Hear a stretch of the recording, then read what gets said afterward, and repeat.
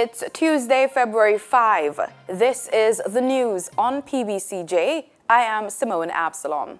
The Bank of Jamaica pumped US $30 million into the foreign exchange market on Friday and announced yesterday that it had injected a further US $30 million into the market in an effort to ensure that disorderly conditions do not exist. At the same time, BOJ Governor Brian Winter said the recent fall in the exchange rate of the Jamaican dollar against its U.S. counterpart is good news for the economy, as it shows that it is improving. The selling rate for a U.S. dollar was $137.21 yesterday and $137.06 on Friday, compared to a rate of $131.01 on January 21. On Christmas Eve, the rate was $128.44. Finance Minister Dr. Nigel Clark has denied that there is a shortage of US dollars in Jamaica, stressing that the Bank of Jamaica's reserves are at a historic high. Last week, opposition spokesman on finance, Mark Golding, called for Dr. Clark and the Bank of Jamaica governor to immediately address what he characterized as a shortage, adding that the problem had existed for at least 3 weeks and caused the rapid depreciation of the Jamaican dollar. Reacting to the statement on TVJ's Smile Jamaica Monday morning, Finance Minister charged that the opposition was taking advantage of a long-held fear among Jamaicans. Such fears are no longer justified, he said, declaring, quote, "Today, our economic fundamentals are entirely different," end quote. The Bank of Jamaica has explained that some large capital transactions affected the US dollar exchange rate. Minister of Justice Delroy Chuck says the construction of a new courthouse for Mandeville, Manchester should begin in the next fiscal year.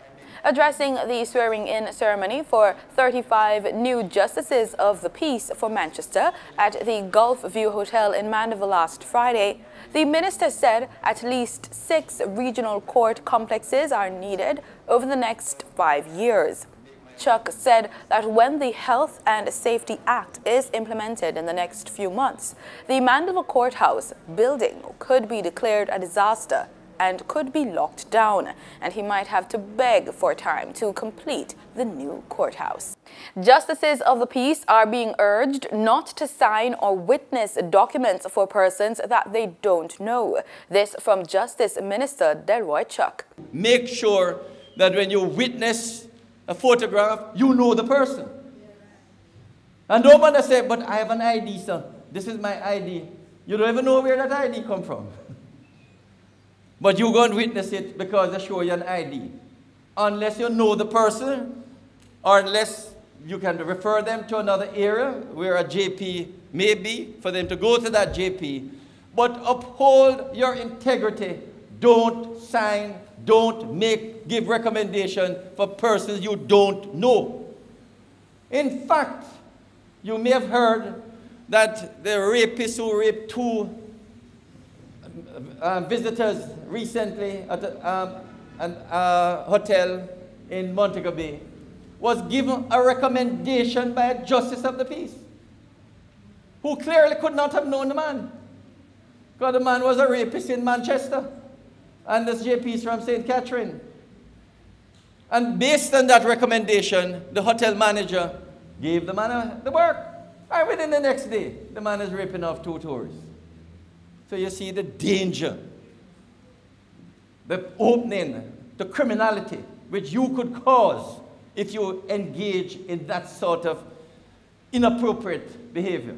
Minister Chuck described the practice as being a source of corruption throughout the society. Far too many justices of the peace are bringing the office into disrepute and also fueling irregularities and corruption when they sign documents for persons that they don't know. And that is why far too many taxi drivers have 3 taxi licenses. Why far too many people have more than 1 passport. Because you have justice of the peace who have witnessed a name that they don't know. So you find these real scumdogs, people who don't mean the country any good. All they're selfish.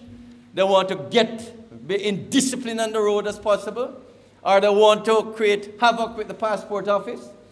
They go to different JPs, and the different JPs sign different names for them. And the end result is it facilitates multiple driver's license and multiple passports.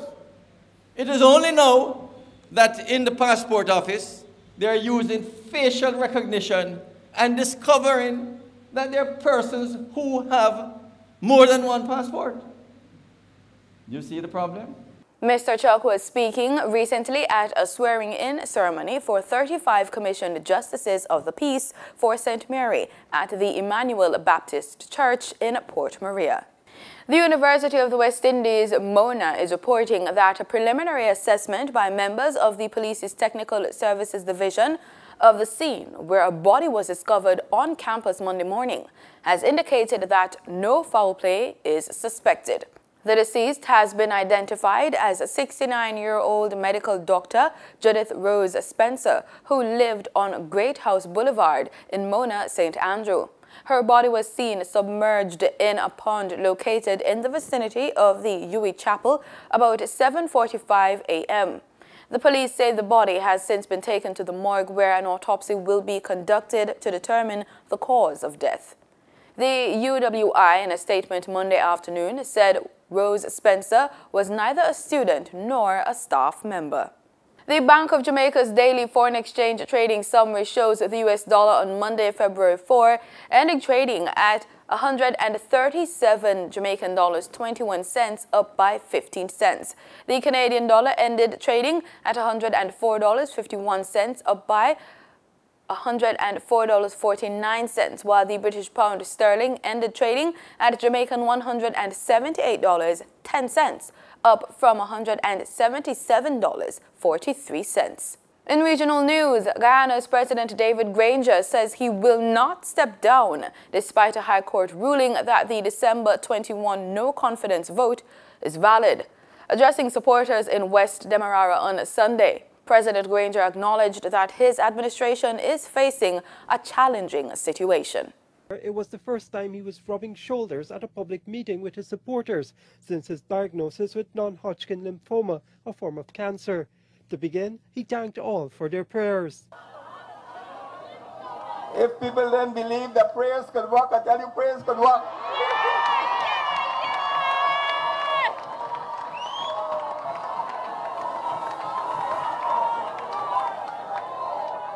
But I'm happy to be here.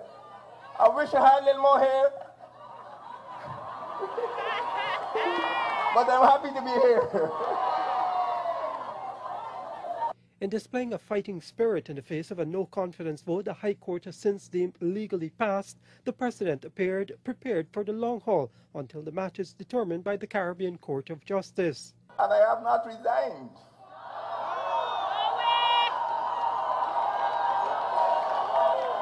And according to the Constitution, I remain president till the next president is sworn in.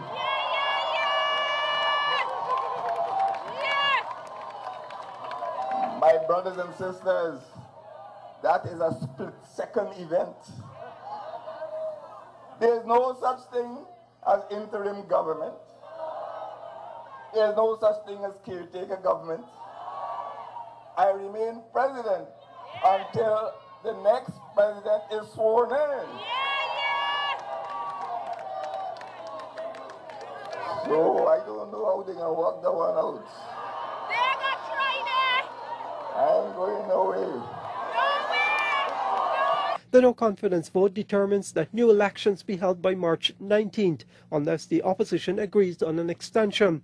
Whenever those elections are held, the President is hoping for another win, and he wasted no time in making the appeal for votes. Give us a chance to finish the job, whatever happens. Put us in the driving seat, and you'll see the transformation, you'll see the change in every community, in every village. in every region. The Chief Justice last Thursday ruled that the President and his government cannot remain in office beyond 90 days of the passage of the no-confidence vote. She refused the conservatory order for a stay in the status quo, meaning that elections are now due in 45 days. Trinidad and Tobago government on Monday said it is prepared to assist its fellow Caribbean community, CARICOM countries, develop their hydrocarbon sector as it placed much emphasis on the importance of technology in developing its own industry.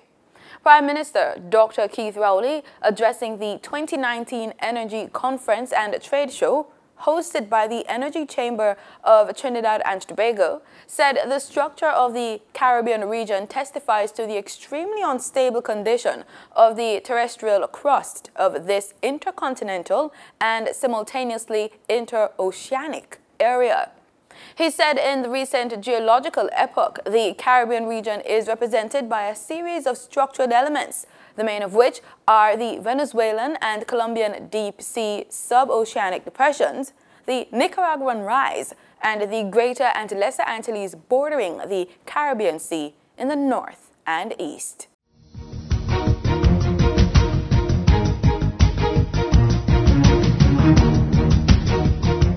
In sports, the Jamaica producers St. Mary's brand has entered into a one-year partnership agreement with the Jamaica Football Federation, the JFF, designed to provide financial and nutrition support for the country's national football teams. Under the agreement that became official at the handing over ceremony at the JFF's headquarters in Kingston recently, JP St. Mary's will provide $500,000 in cash and product support. According to a statement from JP, the sponsorship provides support for the Reggae Girls senior team and the Reggae Boys senior and junior team. And that's the news on PBCJ. I'm Simone Absalom. Thanks so much for watching.